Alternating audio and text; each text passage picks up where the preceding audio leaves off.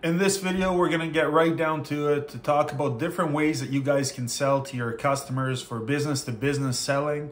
And we're going to go through a bunch of different techniques, so stay with me till the end to figure out which one would be best for you and your team to utilize in terms of selling and getting more closed deals done. One of the ways that you can sell to your customers is consultative selling. And consultative selling is a customer-focused business-to-business sales approach.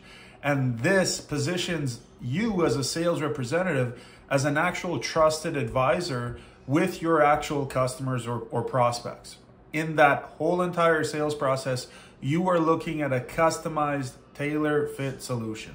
So in this approach, everything is centered around the customer themselves and what their needs are and what their pain points are and what their problems are. And then in a consultative selling approach, this shifts the focus away from what you're actually selling, whether it's your products or services features or your services benefits. Rather, or instead, it focuses on your customers' needs. It's customers' open-ended needs. So you have to ask your customer open-ended questions, which will allow your customer to answer in full what is going on in their current processes. In addition to this, you can also look at it from a perspective of building a rapport or a relationship for an eventual sale to happen between you and that potential customer. So it is you tailoring a solution through not product pushing rather than solution selling. So you are looking, listening, actively listening, and figuring out what is the best approach to take for this specific customer. Also, it is a very unique approach in every circumstance because every customer is going to have a different set of requirements or pain points that you have to consider in your entire approach. So the consultative sales approach, you're going to do your research. You're going to ask questions, typically open-ended questions. You're going to listen actively. In addition to all of this, you're also going to inform, collaborate, suggest, advise, consult your customer, if you get the point what I'm trying to say here. And then eventually what's going to happen is if there is a good fit, if there is a combination between what they're needing and what you're selling, if there's a bridge that can be crossed, that's when there's a mutually beneficial relationship formed and you guys can start having them use your services or your product, whatever that may be. And in this consultative selling approach, it can be very effective in generating sales, cross-selling, and also upsells as well. And consultative selling can actually take a longer time to master and implement, primarily because you're actually listening and you're taking your time to understand your customer and your client in that respect. Another type of selling is relationship selling. And in relationship selling, this is a sales approach in which you as a sales representative prioritize your relationship with the actual buyer above everything else. So it is completely customer-centric and it's the opposite of transactional selling. And in this approach, it primarily gives you benefits in the long term. So it's a long-term customer loyalty potential. There's also an increased customer lifetime value because you're servicing them for longer. And also it's a positive word of mouth referral type of approach because they're going to look at you also as a trusted advisor essentially, and they're going to say, hey, you should buy from this individual. And of course, another benefit is the repeat business opportunities that are going to come from this as well. In addition to this, in addition to these two that we've already touched base on, there's also solution selling. And in the solution selling approach, this is a sales methodology in which you as a salesperson are actually diagnosing a prospect's problem. And you're offering specific and often custom solutions. And this will then your customer will look at this as you selling them something that's unique to the customer's needs. And solution selling is all about solving a customer's problems as completely as possible. And this lets the customer's pain points, challenges, and needs steer the actual sales process itself. Okay, so this solution selling approach You're going to research in the beginning, research companies that will be struggling with a certain pain point that your specific product can actually sell on, or actually, in other words, convert. In addition to this, you're going to qualify these potential prospects. So you're going to make a contact with people and learn more about the decision-making unit of that customer. And in addition to this, you're going to then have an open-ended questions to uncover the cause and the magnitude of the problem for the customer. And you're going to then look at how can you add value? How can you add a value to the buyer's journey, essentially as they're looking for a solution to their problem? It could be through content, it could be through educational material, it could be about you selling a perspective to the customer that they otherwise wouldn't have in the first place. In addition to this, the selling approach after these 4 steps, so the prospecting, the qualifying, the discovering, and the adding of value, will lead you to the presentation. So you're going to look at a custom tailor-fit solution presentation to solve their pain points and their business challenges. And then the last part of all of this, the last process approach, will be the close. So you're finalizing the deal and agreeing on mutually beneficial terms in that whole entire process. Another way to sell is social selling. So this approach is primarily becoming more popular, and it's for a good reason why. Okay, first of all, from a statistics perspective, 78% of social sellers outsell peers in the industry that they're in who don't use social media. In addition to this, social sellers achieve 66% greater quota attainment than those of the traditional techniques, traditional selling, which is kind of just like, if you can imagine, air duct cleaning, cable TV selling, that kind of stuff, where it's just hurry up and buy. There's really no listening. There's no rapport being built. Okay. In addition to this, there's also a 92% statistic that business-to-business buyers are willing to engage 92% of the time with sales professional who is known industry thought leader. Okay. And also, as early as 2023, just last year, an estimated 5 billion people use social media across the world. So social selling offers you as a salesperson a great opportunity to demonstrate thought leadership and also to interact with buyers in a more personalized and slightly less formal way, in essence. And of course, with over 1 billion users on a platform like LinkedIn, social selling is an easier way to make new connections and generate new leads for yourself. And a lot of that can come through just organic content making and creating. Okay. So in addition to social selling, there's also value-based selling. And this is a sales approach that emphasizes and offers value proposition. Okay.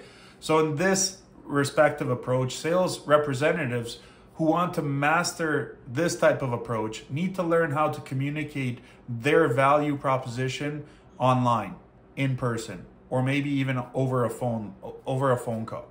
So value selling sales representatives need to understand how to create a desire for their actual service that they're selling or product, for example. And in a value selling approach, sales representatives should be ready to pretty much hit a pause on a sales opportunity if the actual buyer themselves isn't demonstrating that they're fully ready to commit at that moment in time. Okay. Another way you can sell is transactional selling. So transactional selling is not a typical sales approach in business-to-business sales. This approach typically involves quick, one-time sales, which are often in settings like retail, car dealerships, things of that nature. Okay. So in a transactional selling method, the focus is primarily on the product or the service itself. It primarily revolves around features, benefits, and pricing, and it involves pitching and persuading the buyer into buying that one-time transaction. And also it's a short-term transactional mindset. Okay, so that's something to consider, depending on, again, what you're selling, what your thing is that you're selling. Okay, another way to sell is the soft selling method. Okay, so the soft selling method primarily is a sales approach in which the sales representative specifically avoids pressuring the buyer into considering an actual purchase. So sales representatives practicing soft selling are encouraged to typically answer questions, make recommendations, and even further educate the buyers. But that doesn't necessarily mean that you should offer your opinions or try to entice or persuade them to buy, the customer to buy, essentially. And in this process, you should do your research. You should be personable and build relationships. You should definitely ask thoughtful and engaging questions. In addition to this, you should also actively listen. You should provide value if it is asked of you to do so. And also give your prospects space, time to decide whether or not what you're selling is the right fit for them. Okay? So that's soft selling. Another approach is, of course, the opposite of that, and that would be hard selling. Now, hard selling is the opposite of this, and it includes a considerable amount of pressure from you as the salesperson. And in this sales approach, it's often used when you're wanting the customer to buy your service absolutely immediately. So it's a direct approach. It's high pressure to purchase your product or service. There's less personalization in the approach. So it's more or less the traditional annoying salesperson type of approach. Its main focus is primarily the sale, and that's it. And of course, it uses a relational type of, or a rational, type of approach. Okay, so you're saying, well, this is why you should buy our product because it's the best, and nothing compares to it. Okay, so it's primarily just driven to just hardball the customer into deciding to take your service. Keep in mind that this hard selling tactic can definitely sometimes feel very aggressive, but there are certain types of customers or customer segments or sales scenarios in which this approach actually may be appropriate, and you should consider using it depending on your industry. So look at your industry as a whole and really see, is this something that could benefit me because of what I'm selling, what the product or service is that I'm trying to push onto my customers.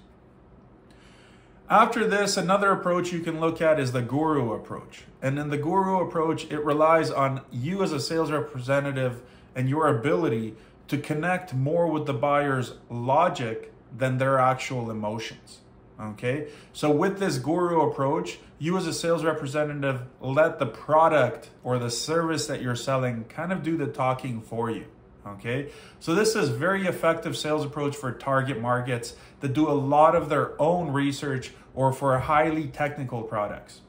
Now, the buyer personas for these who respond to this type of approach are typically calm, rational individuals and may actually have an adverse reaction to emotional sales tactics.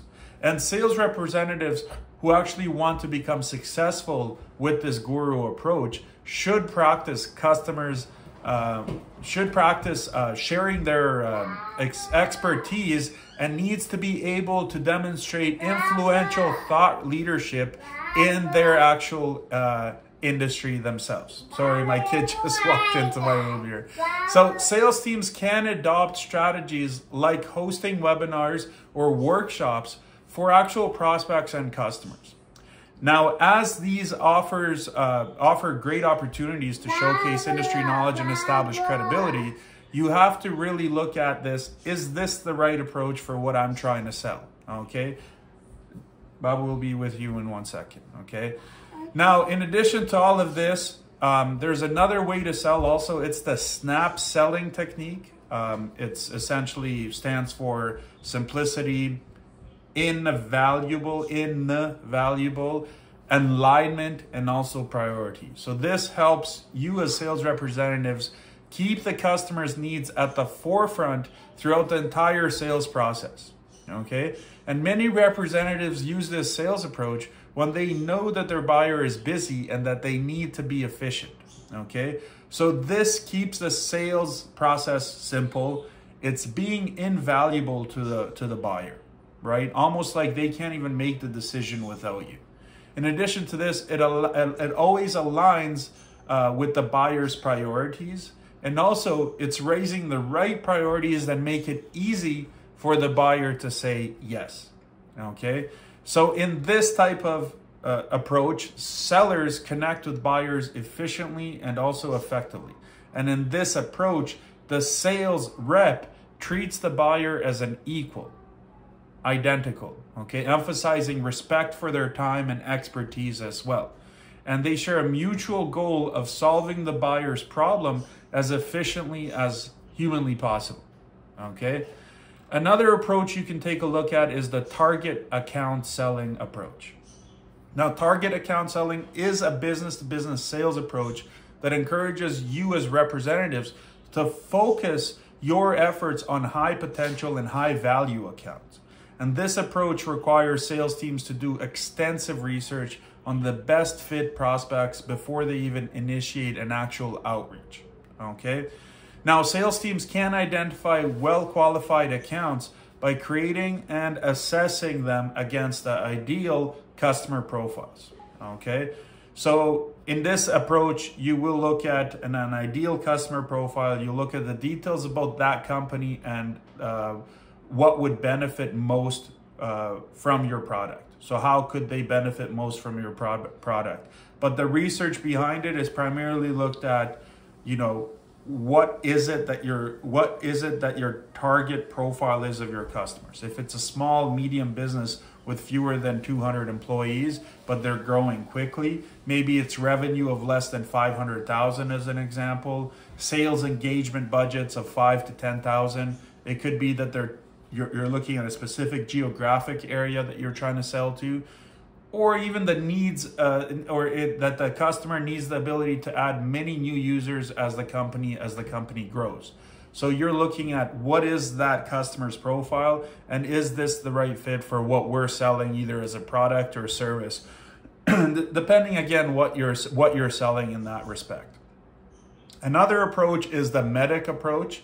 So the MEDDIC approach is a popular acronym for sales approaches, and it's metrics, economics, buyer, decision criteria, decision process, identify pain, and champion. Okay, so when you start, the process is first the metrics. So what metrics are your potential customers using to measure success?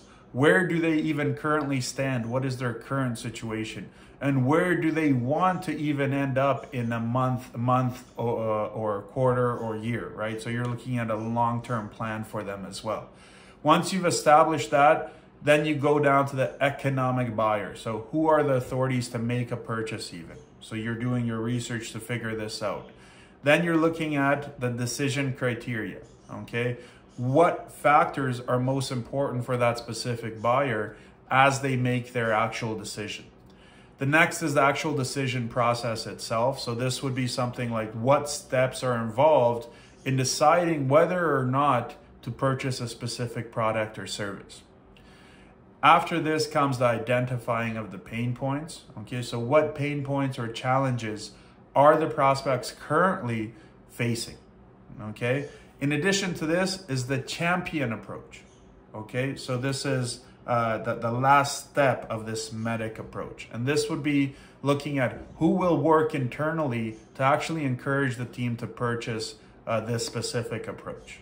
Okay, so after all this, obviously you understand that there's a variety of factors to consider when you're trying to choose the right sales approach, right? It includes the team skills, it includes what industry you're selling to, it includes the preferences and needs of your target market, it includes the specifics of your products or services you're selling.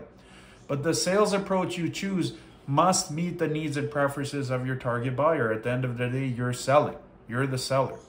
Okay, so a sales representative's job within any approach they choose is to actually help the prospect understand in full their actual problem, their issue, and come to an understanding of how to actually solve this.